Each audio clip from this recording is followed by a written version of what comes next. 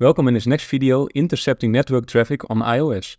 If you're following this from YouTube, make sure to also subscribe on Mobile Hacking Lab to this free training, so you can also follow along with the workbooks with more detailed instructions. To intercept network traffic on iOS, we're going to use Burp Suite, which is the go-to tools for pen testers to intercept network traffic, specifically for HTTP traffic from any device, so from web, mobile, etc.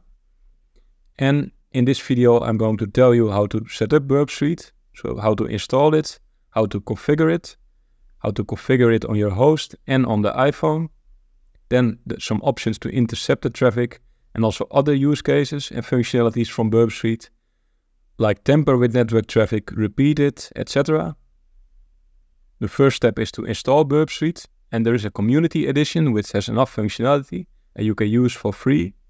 So in a minute I will show you the website where you can download it. And then the first thing to do is to set up the proxy listener. By default is listening loopback only on the local host. And you can also specify it to listen on all interfaces, especially when you're connecting with a mobile phone from your Wi-Fi network or from a VPN. You need this option. First you can go to portswigger.net. Portswigger is a company who created Burp Suite, and they also provide you some nice trainings, for example on APIs and web for all kinds of topics. But we are interested in the Burp Suite Community Edition. So you can go straight to downloads, and then for your platform you can specify which version you need.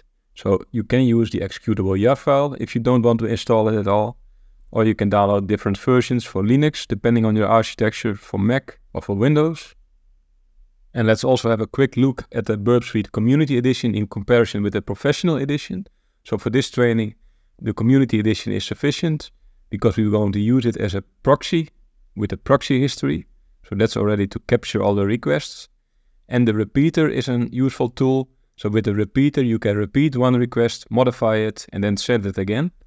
Decoder to just decode some data. And also the Burp Intruder, which is limited in the Community Edition. For the device setup, I'm going to use the same approach as on the previous labs. So on Mobile Hacking Lab, I pick one of the iOS challenges. So I have an iOS device available in the browser and I can connect over VPN. So that's the first step. Make sure you download the VPN file and connect from your host or from a virtual machine. As explained in the lab setup, you need a VPN connection.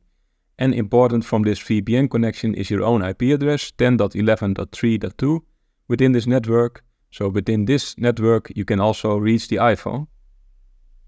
Now I'm going to start Burp Suite Community Edition. When you start Burp, you can leave the default option. So you click on Next, Start Burp.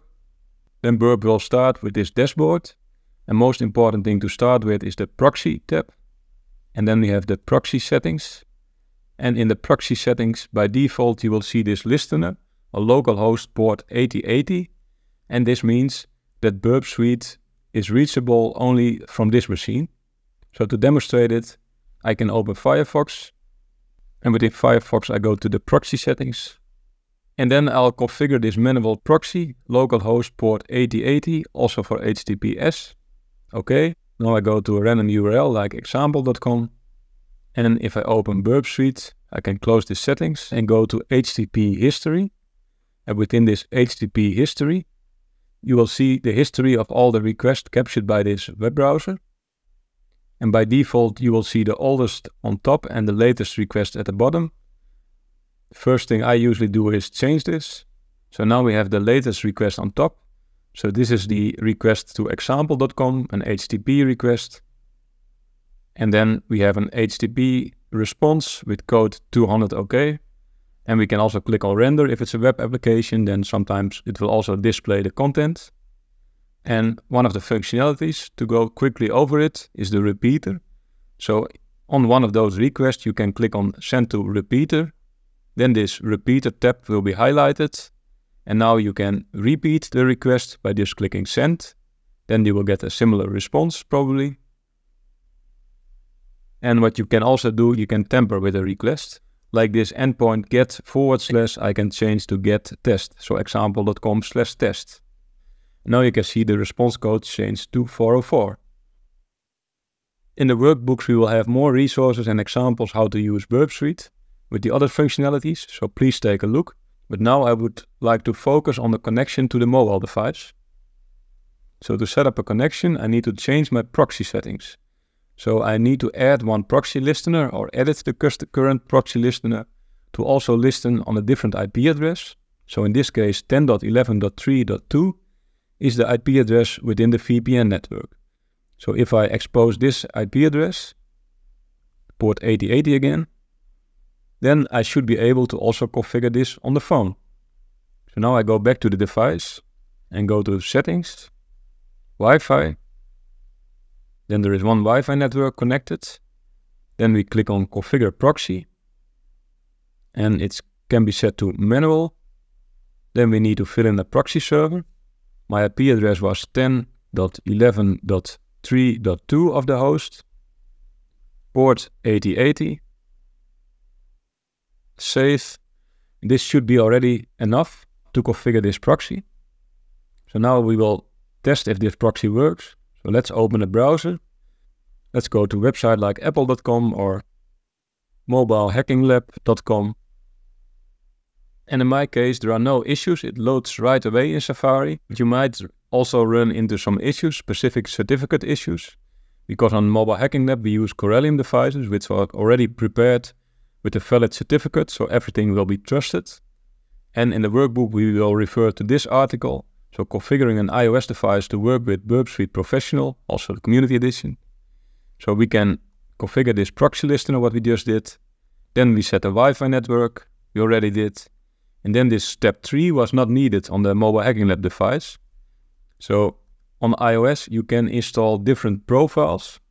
And profiles are related to certificates which are trusted by the device. So we can follow this step.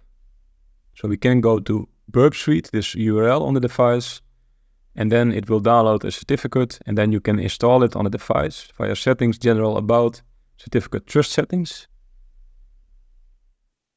So let's check how this is configured on our device.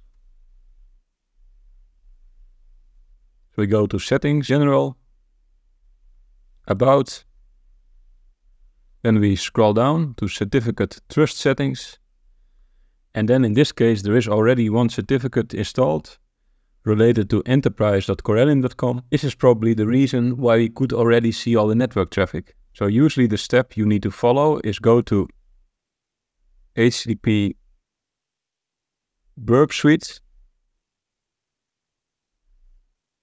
and then it's a little bit small, but on the top right you'll see something about CA certificate, and then allow to download a profile.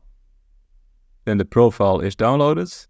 Then we go back to settings and we can search for VPN and device management. And then we will see downloaded profile, port figure, CA. You can click the details if you want, but what you need to do is click on install. Then again, install. And then this port figure certificate is verified. Then if we check about, certificate trust settings, we can also trust this second certificate. And I hope we can still intercept network traffic. Apple.com also loads. And we get all the requests and the responses as well from Apple.com. So apparently also a lot of responses from type JSON, for example, instead of HTML. So also a lot of APIs you can check. This was in short how to set up the connection.